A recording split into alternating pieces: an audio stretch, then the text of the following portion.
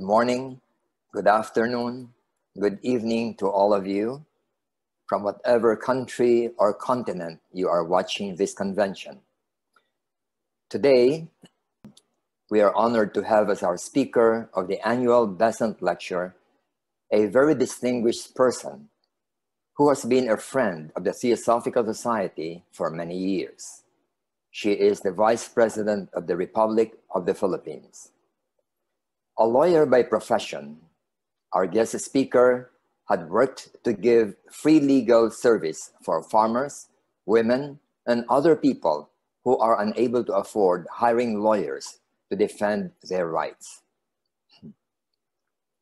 4 years ago, when our guest speaker was elected as Vice President of the Philippines, the elected president came from an opposing party. As a result, attempts to give her a cabinet position did not work, as she was seen by the president as coming from the opposition.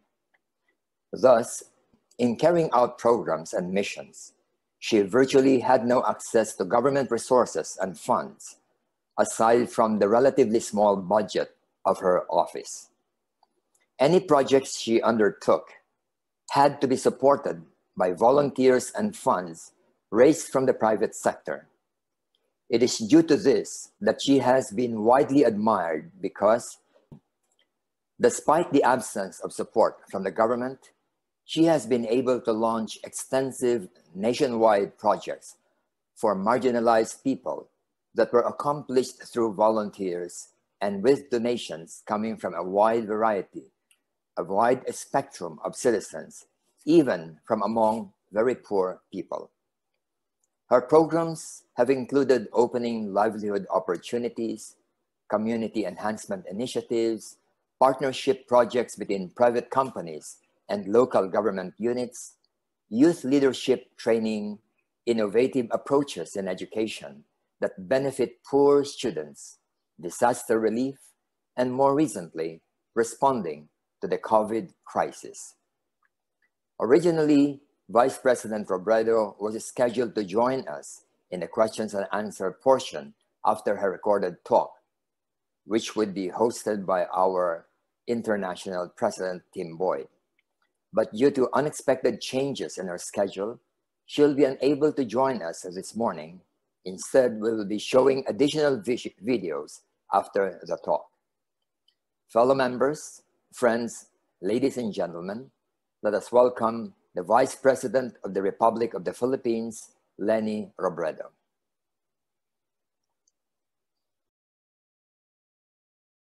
My warmest greetings to all the members and guests of the Theosophical Society, and congratulations on a successful 145th International Convention.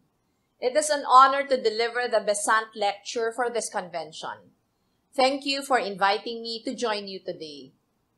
Amid a pandemic that limited our capacity to come together, gatherings like this, even online, are not only important, they are also small victories in themselves, giving us a sense of stability as we slowly reclaim our lives from this crisis. COVID-19 stands as humanity's greatest challenge in the immediate term. Here in the Philippines, many Filipinos are still getting infected by the virus every day.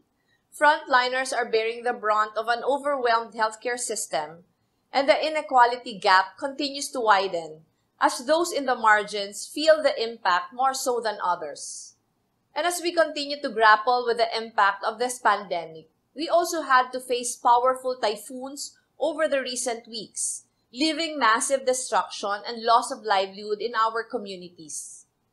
Elsewhere around the world, economies are shrinking, and entire populations edge closer to poverty and hunger. COVID-19 has changed the world as we know it.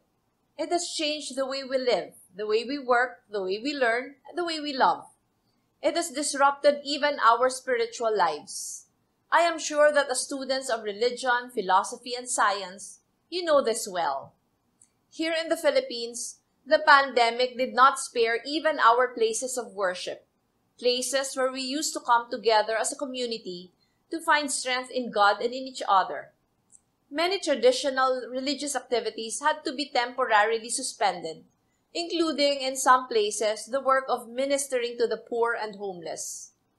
It is during this time of such drastic and breakneck change that we are called to pause and breathe, to gather our strength and resolve, to look back and reflect on the lessons of the pandemic. Among the most crucial of these lessons is something that we are reminded of due to the speed and scale of the contagion, the interwoven nature of the challenges it posed, and the concerted effort needed to combat it. We are all interconnected. Our destinies are all intertwined. Even before the pandemic, we have seen this in our everyday lives. The joys and sorrows of others, even of total strangers, resonate with us. At work, we see how the energies of entire economies flow through everyone, so that when even the least of us suffers, the rest is held back from fulfilling their utmost potential. The pandemic has only emphasized this interconnectedness. We know how just one positive case puts entire communities at risk. And as more people get sick, entire healthcare systems experience the strain. Businesses are forced to fold, jobs are lost, people grow hungry, economies plummet, and governments are left with even fewer resources to address problems that begin to stack one on top of the other. The reality has become even more stark. We are all but individual weaves in the singular tapestry of humanity. The vulnerability of the least of us is tied to the health and security of everyone.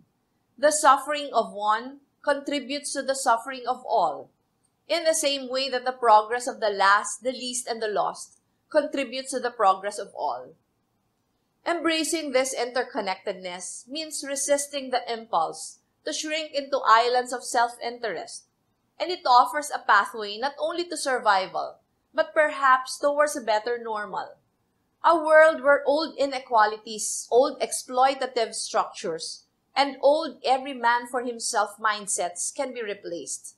The keys to this better normal, perhaps, already lie deep within our psyches in the form of values that remained intact in our cultures and communities despite the relentless drive towards greater material progress. In the Philippines, one such value is bayanihan, which links heroism or bayani to the community, the bayan.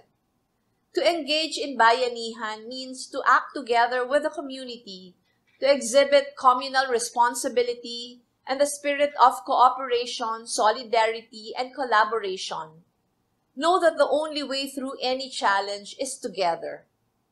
At the office of the Vice President, we have been fortunate witnesses to the power of bayanihan in our daily work. All the initiatives in our COVID response operations, whether it's the donation drives, PPE production, dorms and shuttle services for medical frontliners, app-based community marts, or projects for the recently unemployed, for small entrepreneurs, or for out-of-school youth, all of this became successful because of bayanihan.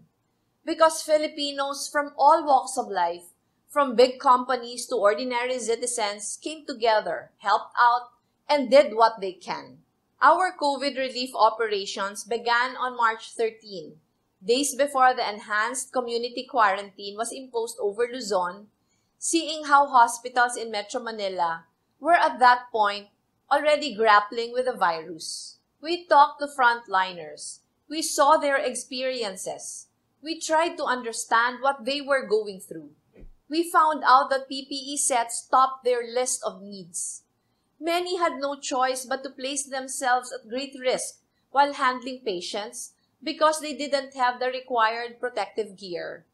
Our office, with our meager budget, appropriated a little over 5 million pesos for PPE sets, which we distributed to hospitals in Metro Manila. But as the days went by, we saw that the need was much bigger and that it would continue as the country deals with the spread of the disease. We tapped a private partner, the Kaya Natin movement, for an online donation drive to fund PPE sets and food and care packages. Through this donation drive, we found ourselves overwhelmed by the outpouring of support from our fellow Filipinos. Thousands of our countrymen pitched in, from students, ordinary employees, overseas workers, business owners, because like us, they wanted to be there for our frontliners in whatever way they can. Every donation, big or small, was welcome and much appreciated. In the end, we were able to collect more than 61 million pesos. Having the funds, the next challenge was the unsteady supply and fluctuating prices of PPE items, mainly because they were being imported from other countries. That was when we decided to explore the production of PPEs locally. Volunteers from the fashion and garments industry came out in full force to help design these alternative PPEs in close coordination with medical experts who made sure that the design and materials were up to standard. With these designs in hand, we looked for community-based seamstresses. We met widows and mothers who lost their loved ones to senseless killings brought about by the so-called drug war of our government, which had been raging in our country for years and claimed the lives of countless innocents. They willingly extended their help to sew PPEs for our frontliners. We partnered with groups of urban poor women, with small and medium-sized garment shop owners who were only too happy to help because their sewers would have income during lockdown. Last June, we had the opportunity to visit our partner communities.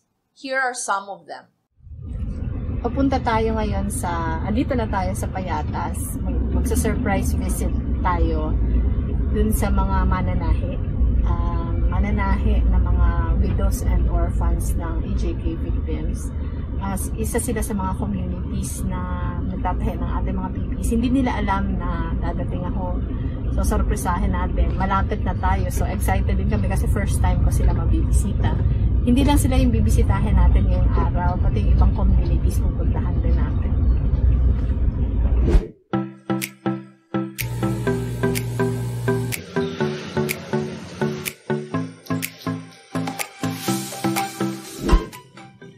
Kasama sa mga nananahi ng PPEs para sa atin ang mga kapamilya ng EJK victims sa ilalim ng Solidarity of Orphans and Widows or SOW sa Payatas. Ang Project SOW ay isang inisyatibo ng Ina ng Lupang Pangako Parish ng Vincentian priests, pastoral workers at iba pang tumutulong sa mga pamilyang ito na makabangon mula sa trahedya ng pagkawala ng mga mahal sa buhay. Po ni naididing si Father Peter. Ito pala yung news. Kumusta kayo? Okay, naman po. Sabi ko wag sabihin para hindi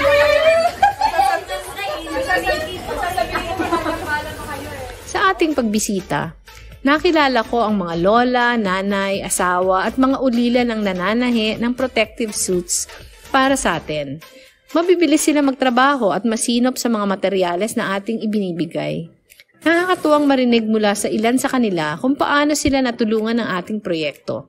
Nandyan yung nakapagpaayos ng bubong, nakapagpasemento ng sahig ng bahay, at nakapagpabakod rin. Gusto yung taga-ayos. Hindi ka lang pala cutter.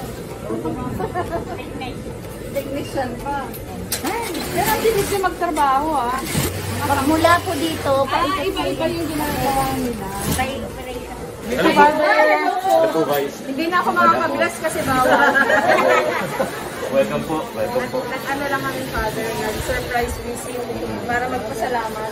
Yung mga ano po nila, nakakatulong mo talaga sa amin. Dahil yung lockdown po, wala ko talaga kami live music. Ito sa atin yun, di ba? Ito, buo na. Buo na po yan.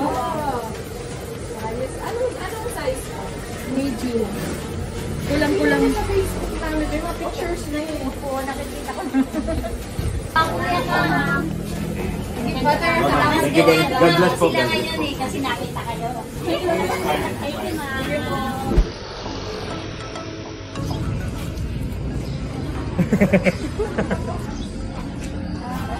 Gusto kayo?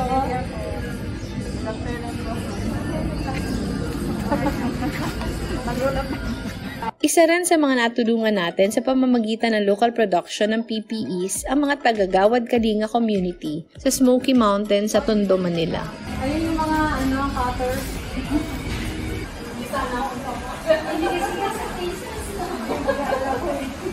May mga miyembro dito sa tinatawag na Gawad Kalinga Paradise Heights na nananahi na dati ng mga gamit gaya ng bags at coin purse, pero natigil ito dahil sa COVID-19 pandemic.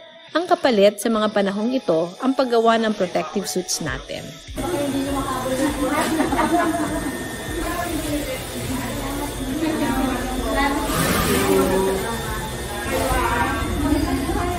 Malaking tulong rin sa atin ang pakikiisa ng ilang mga negosyo sa ating inisyatibo.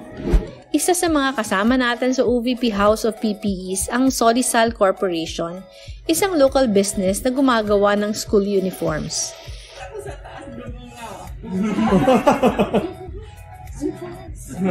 Tagupan naman kami.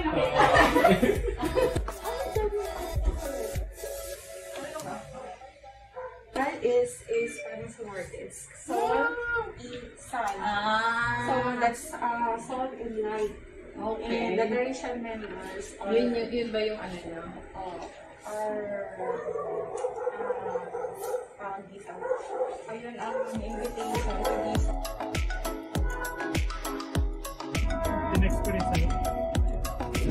Nakikibahagi rin sa ating local production ang Isadora Fashion Line sa Malabon, isang garment manufacturing company na nananahi ng ready-to-wear clothes at corporate attire. Maroon na maroon eh. Ma'am. Bibigyan lang po namin yung mga pasalamat. Para mas malaki pa sa'yo yung Talaga ako kasi kailangan matagal na. Pag malinis ko kasi ito medyo maabot ng 4 na buwan bago. Kasi sila ng corporate. Sabi ko ganito yung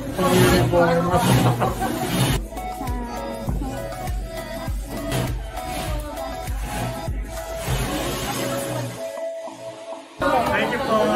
ingat din kayo. Ingat. Sige po, ingat kayo. Salamat. Partner rin natin ang GTVL Manufacturing Industries Incorporated na engage sa apparel manufacturing. Ang kumpanya ang may hawak ng sole license para sa Jockey brand dito sa Pilipinas. I know all your products unless you have additional ones of it. But the ones in the early 90s, I know everything.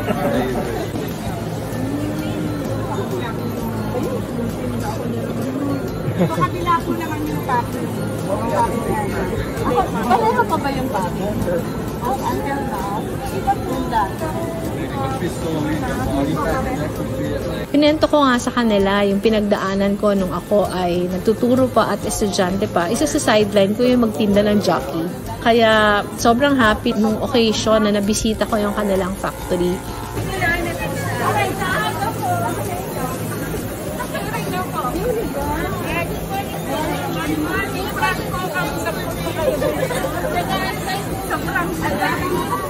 Never na naisip ko na mangyayari yung pagkakataon na to na yung pinanggalingan ko nakakatulong sa kita nung nakaraang panahon ay nabisita ko.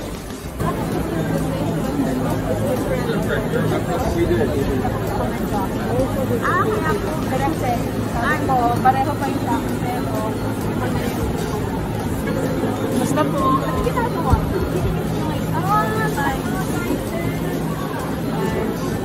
Ilang taon mo na yung ginagawa?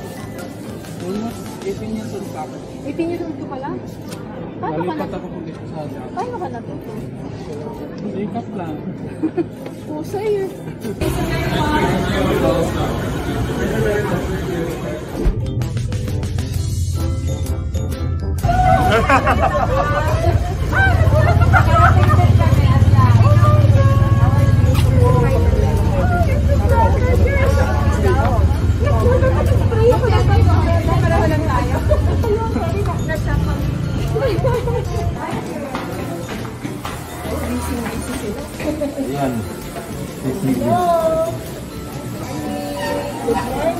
Malaki rin ang naitutulong sa atin ng Power Fashion Incorporated na affiliate ng mga kilalang clothing brands na Bayo, Unica Iha at vice versa.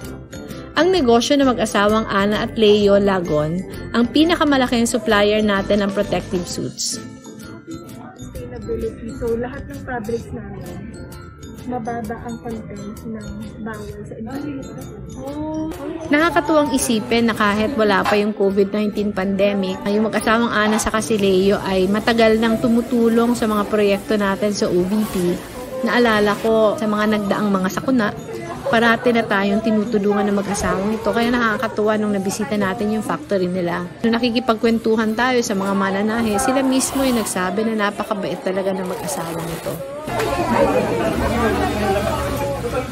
Sa gitna ng krisis na ito, alam natin na hindi madali para sa marami nating mga kababayan mula sa mga komunidad na ating tinutulungan hanggang sa mga nagpapatakbo ng mga negosyo na ating kaagapay at kanilang mga empleyado.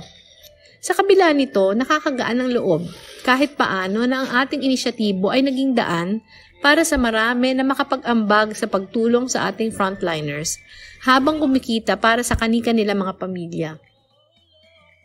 Ang local production ng protective suits ay ating sinimulan sa paglalayong mapabilis ang pagtugon sa panawagan para sa PPE items na ipinapaabot sa atin ng mga ospital at iba pang institusyon sa gitna ng COVID-19 crisis. Pero mula rito, ay nakita natin hindi lamang ang husay ng ating mga kababayan, kundi ang diwa ng bayanihan. Ang bawat protective suit na nakakarating sa ating frontliners ay bunga ng malasakit at pagmamahal na paulit-ulit na papatunayan sa ating pagtutulungan. With the help of our partners who kept their hearts open and listened to what is being asked of them, we were able to reach more than 29,432 frontliners across the country by providing at least 441,480 PPE sets and 39,048 locally produced PPE suits. Aside from protective gear, we were also able to send food and care packages and medical supplies to over 1,694 institutions across all regions. When the enhanced community quarantine started in March, we heard the stories of many health workers who were unable to go to work or were forced to walk long hours just to get to the hospital. This was another gap that needed to be filled. As lockdowns also put transportation to a halt, we launched a free shuttle service for the frontliners in Metro Manila. We conducted our shuttle services following measures similar to a bus rapid transit system. There were designated stop points where passengers were picked up and dropped off.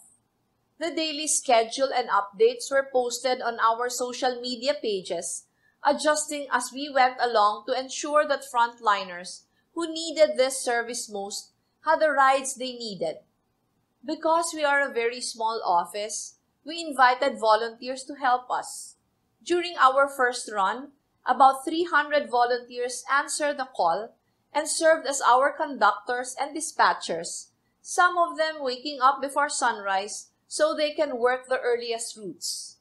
Allow me to share with you some of the inspiring stories of volunteers we met along the way. Noong March 17, yun yung pinakaunang araw ng enhanced community quarantine, pumapasok yung mga balita na ang daming mga health personnel ang hindi nakakapasok dahil walang public transport. As the reports were coming in, inaabangan namin at hindi na kami papakali ng staff. Alam namin kung gaano ka-urgent para sa mga health workers at iba pang frontliners yung public transport. Sinabi ko sa aming staff na, bakit kaya hindi tayo mag-offer ng free shuttle service?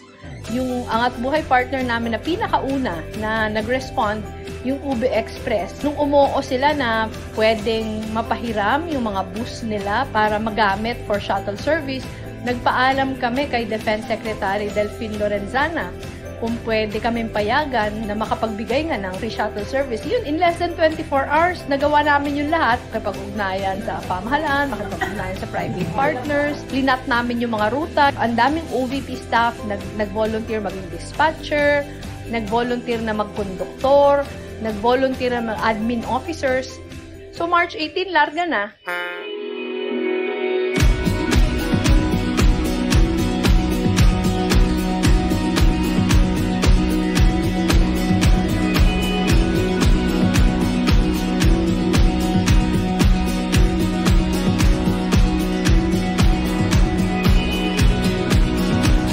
First week na yon, ano talaga, parang trial and error sa amin. Nag-start kami na 6 routes, natapos ng 8 routes. Nag-start kami na UB Express lang yung kapartner. Nung nagdagdag ng rota, naging kapartner na din namin yung Diamond Motor Corporation at Pilipinas Auto Group Incorporated. Yung Sea Oil Foundation, naging partner namin. Dahil kulang kami ng staff, nag-call na kami sa volunteers.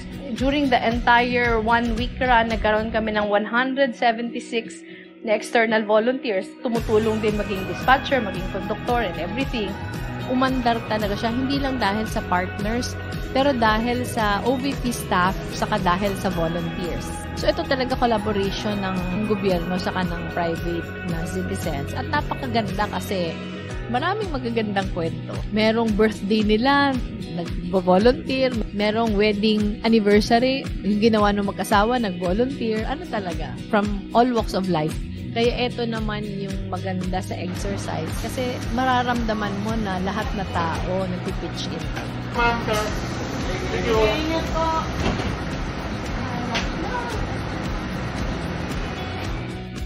Ako po si Butch, isang volunteer.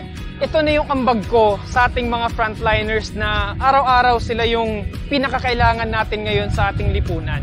Even though ito lang yung maliit na bagay na may contribute ko, malaking bagay ito para sa mga natutulungan ng Office of the Vice President, yung mga taong at yung mga frontliners natin na araw-araw hindi sila pwedeng tumigil sa pagtatrabaho nila dahil sila yung kinakailangan natin ngayon. Naisip ko mag-volunteer dahil kailangan na rin ng bayan eh. Gusto ko yung makatulong sa mga kapwa ko. Medyo may nervyos kasi nga pandemic eh. Pero binigyan naman kami ng mga PPEs para makaiwas sa mga frontliners. Pero alam ko may nervyos din sila. Pero tumikilos dahil para sa bayan. Hindi iniinda yung mga kung isasahurin ba o wala. Para makatulong sa bayan. Yun ang nakita kong ginagawa nila. Parang feeling ko po, parang hindi nakakadalawang isip kung sakali man na nung tinanong ako na gusto ko ba mag-volunteer. Parang walang ganun. Parang mas inisip ko agad, ano yung pwede natin gawin? So nung may gagawin na, agad-agad naman tayong tumugon dun sa hamon na sumama dito sa shuttle service po.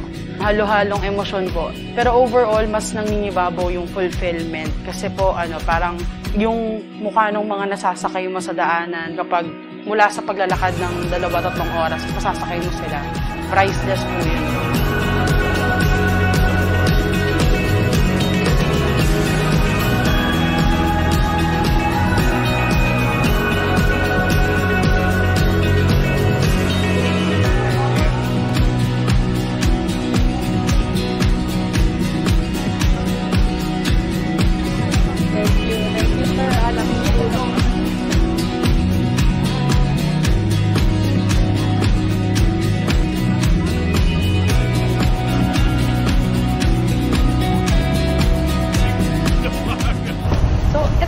Isang pagpapasalamat din sa kanilang lahat, sa UB Express, sa Diamond Motor Corporation, sa Pilipinas Auto Group Incorporated, sa Sea Oil.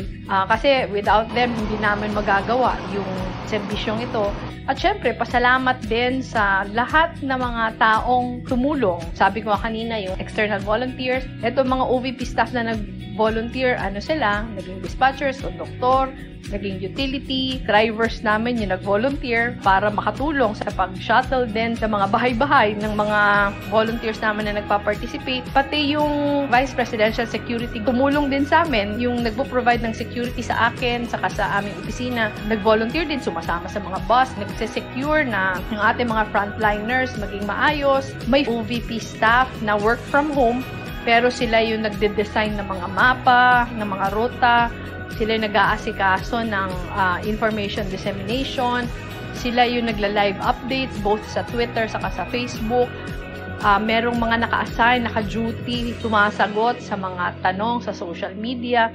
So lahat na ito gusto namin pasalamatan. Binilang namin more than 10,000 frontliners at mga kababayan natin yung natulungan ng shuttle service natin.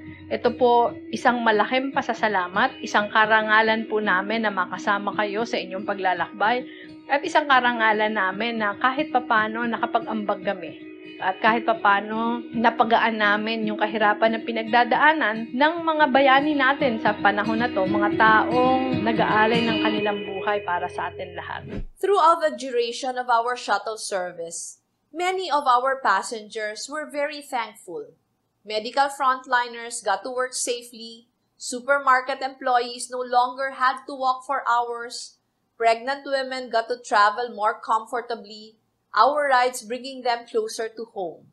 Our volunteers often got the chance to talk to our regular passengers, and that helped us find another gap to fill. Because shuttle services were limited mostly within Metro Manila, we received numerous requests for temporary accommodations for frontliners. We heard the same thing in discussions with our social media followers, and soon enough from the news. Again, with the help of private partners, we heeded this call. And in the process, we got to help many of our frontliners. Those who lived far from their workplaces, those who opted to stay away from their families, afraid that they might bring the virus home, and those who were shunned by neighbors who were afraid of being infected. Since we started on March 23, we have been able to open 12 dormitories in Metro Manila and temporary shelters in provinces far to the north and south of the capital. As of today, one of these dorms remains operational.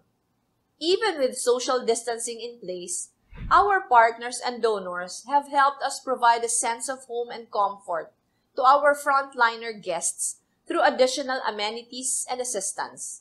This includes free haircut services, motorbikes they can borrow, washing machines and dryers, laundry detergent, self-care essentials, hot meals and drinks, and even Wi-Fi connection. To date, our dormitories have served nearly 500 frontliners, among them doctors, nurses, and other medical workers, administrative personnel, pharmacists, security personnel, clerks, and even bank tellers. When the Department of Education announced that classes will be offered through blended learning, many teachers and parents expressed great concern. Many felt unprepared. They lacked the access to internet and technology at home. They shared their deep anxiety regarding whether they could pull off this new mode of learning. Our office immediately responded and launched an initiative called Bayanihan E-Eskwela. We knew that at the core of this anxiety lies a lack of confidence, not knowing what to do and how to do it, especially with meager resources they had on hand.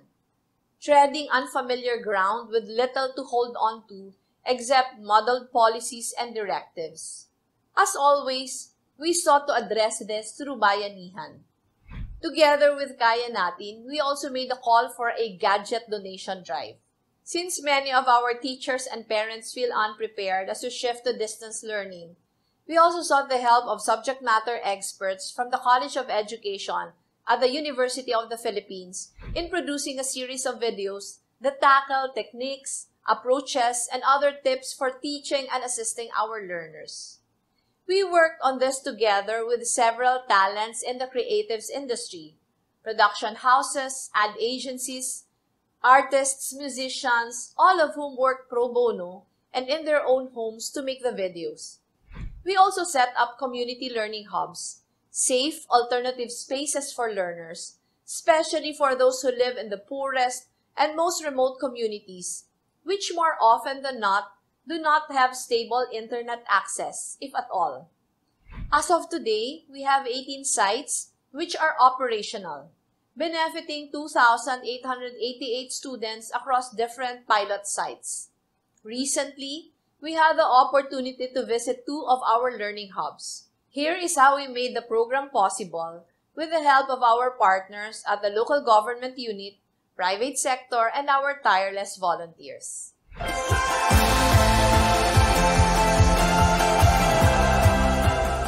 ngayong araw po, yung pinakauna natin ginawa on a Monday morning, bisitahin yung ating Community Learning Hub sa Pasig. Dahil ito po yung first official day ng ating mga Community Learning Hubs, hindi lang po sa Pasig. Pero meron pa po tayong hubs, meron po tayong isa sa Taytay, meron po tayong dalawa sa Lucena, meron po tayo sa Himamaylan, meron po tayo sa San Jose, Camarines Sur, meron po tayo sa Tabaco, Albay. Pero last week po, nagkaroon na ng dry run. Pinost ko po ito sa aking Facebook. Yung mga pictures na nakuha namin from the dry run. Sobrang nakaka-happy pong tingnan. Dahil nakikita po namin kung gaano ka-importante na may nafe-fill po talaga siyang gaps. Yung mga reports po namin ng mga community learning hubs po namin. Sobrang pasalamat po kami sa tutors natin. Sobrang pasalamat po tayo sa partners, hindi ko na po iisa-isahin. Dahil kung wala po sila, hindi talaga to magiging totoo. Kanina po sa Pasig, nag-Facebook live ako kanina para ipakita sa inyo yung lugar. Pero nakausap ko po mismo yung mga magulang na nandun. Sobrang nagpapasalamat po sila kasi sabi po nila sobrang hirap talaga na walang face-to-face. Lalo pa kasi yung kanilang mga anak ay nangangailangan ng tulong. May nakausap po akong 2 estudyante kanina, isang grade 2, isang grade 6. Pareho din po yung kwento. Sabi po nila ang happy daw na meron silang ibang bata na kasabay sa pag-aral. Yung kabutihan po ng community learning hubs halos nasa katabi lang ng bahay nila. Yung mga hindi pa nagbabasa, hindi pa nagsusulat. Kagaya po sa Pasig, tinignan ko po yung individual na assessment ng mga bata. Happy sila na natulungan sila sa math. So maraming mga difficult learners ang talaga makikinabang. Ngayon po ay ongoing na yung second batch ng ating mga tutors. Yung second sa third batch ng tutors natin for our 55 other community learning hubs that we are set to open. So, ang happy po, ito po ay kung merong mga lugar na palagay nyo, makakatulong sa lugar nyo, open po kami makipag-partners po.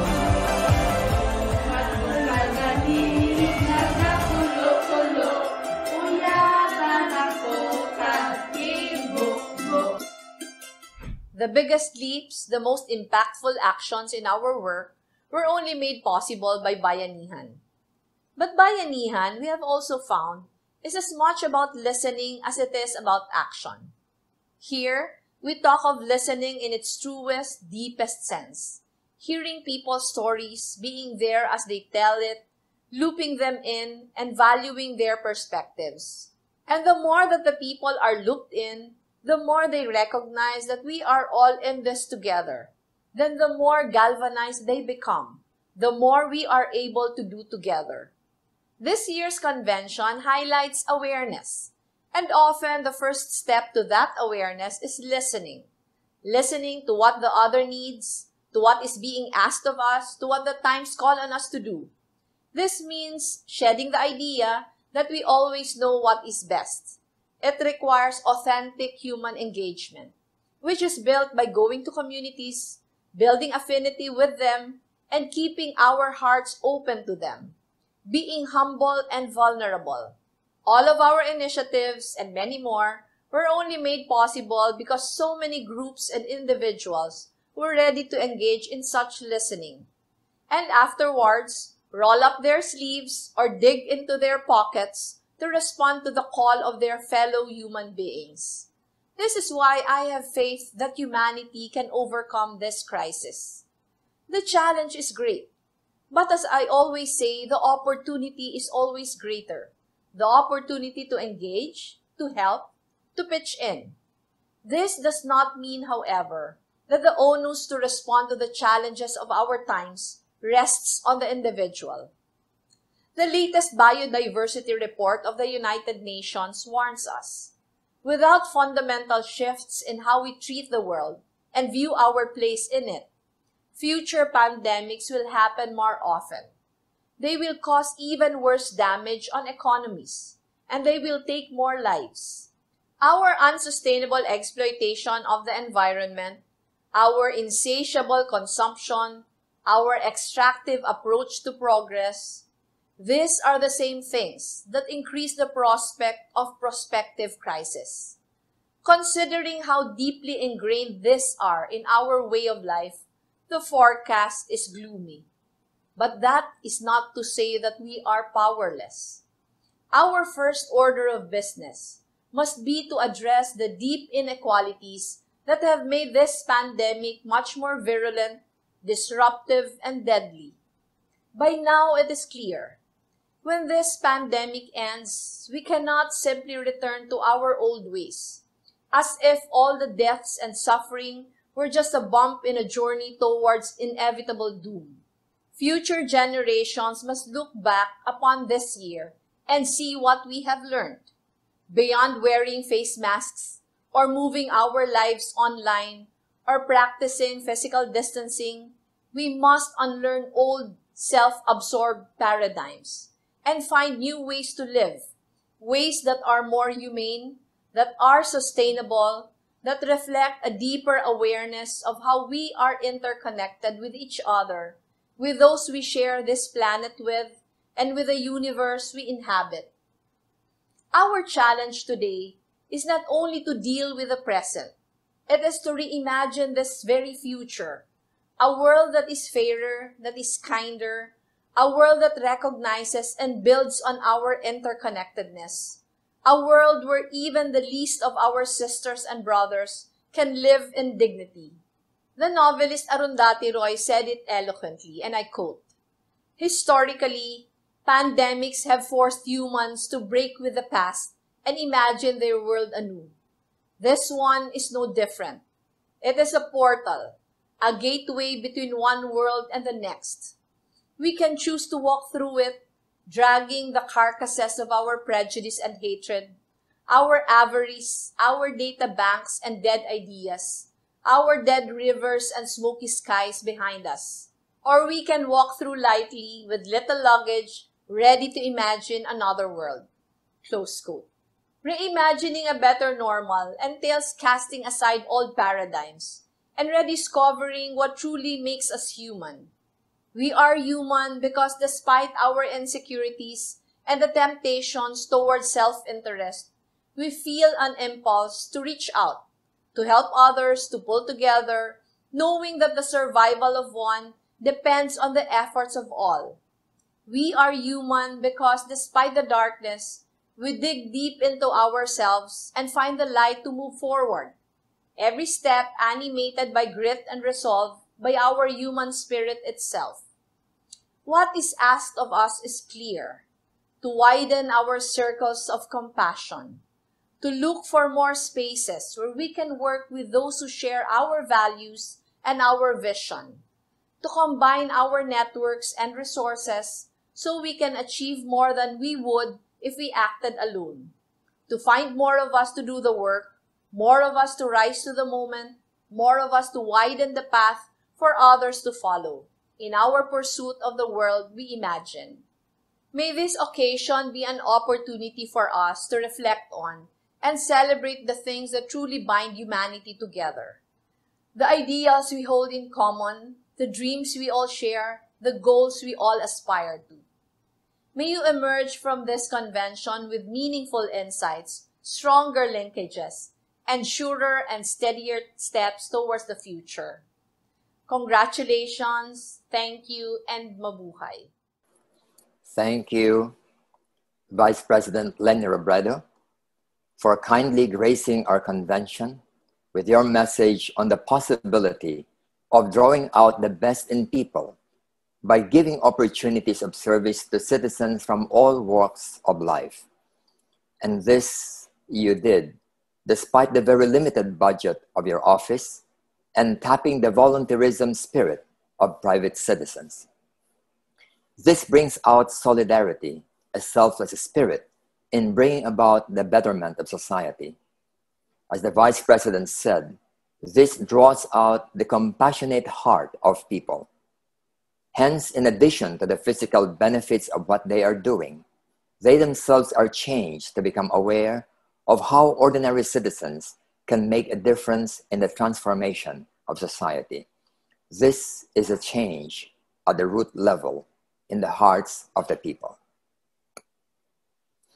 As I've mentioned earlier, we will no longer have the questions and answers session due to a sudden change in the schedule of the Vice President.